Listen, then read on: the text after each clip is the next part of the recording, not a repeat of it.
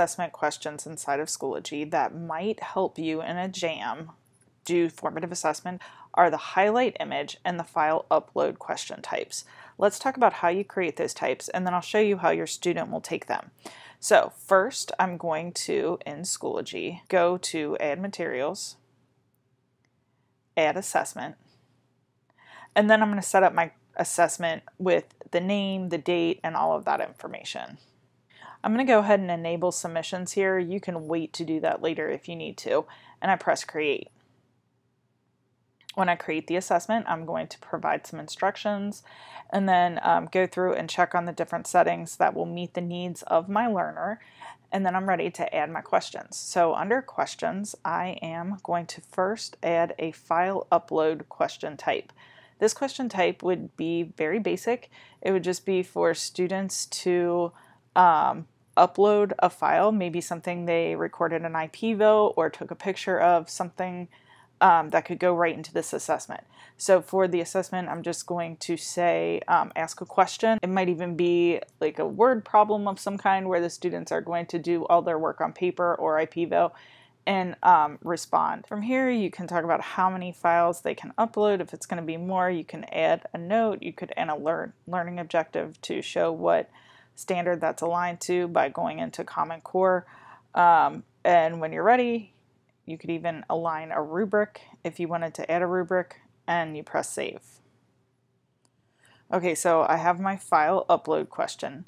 Now I'm going to add my highlight image question. So I'm going to choose that, and then I may give some brief directions. I will go to upload image, and I'm going to upload a picture that I took of the worksheet that students need to do.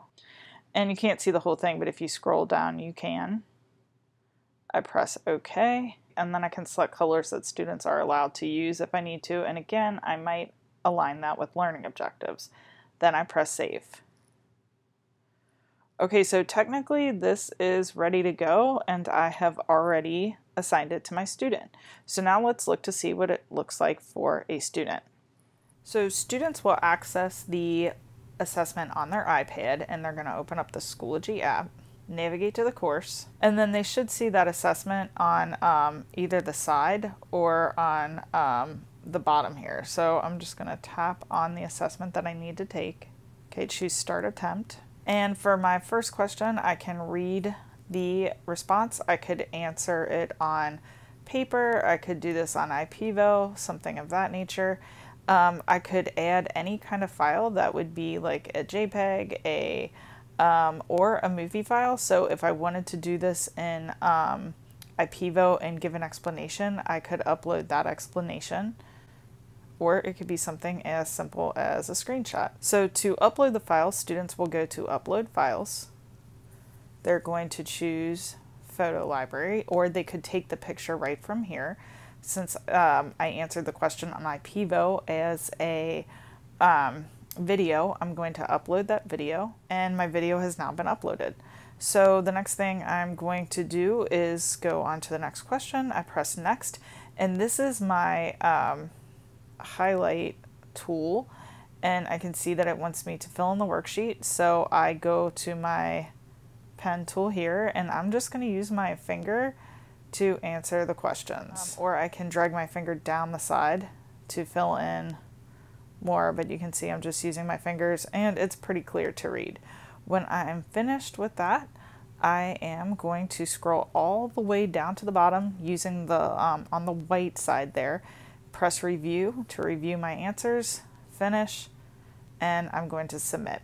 And now it's time for my teacher to assess my work. When you're ready to score your assessments, you are going to go to the assessment either from your materials area or in the upcoming area if it is still there, and you will click on grading if it doesn't land on that page, and you'll see the students that need to be graded. So when you open up Needs Grading, I can view the video as a download and watch and assess it and give it its points right here. For your highlight image, you can just skim through and add the points. After you have entered each of the scores, you would just go on to the next student if you have another student. Otherwise, it will auto record that and it will give you the attempt score at the top. So that's two different question types that you can use for a quick formative assessment that allows students to upload things that they've maybe handwritten or things that they've hand drawn on IPVille, and also another question type that would allow students to draw right on top of the question.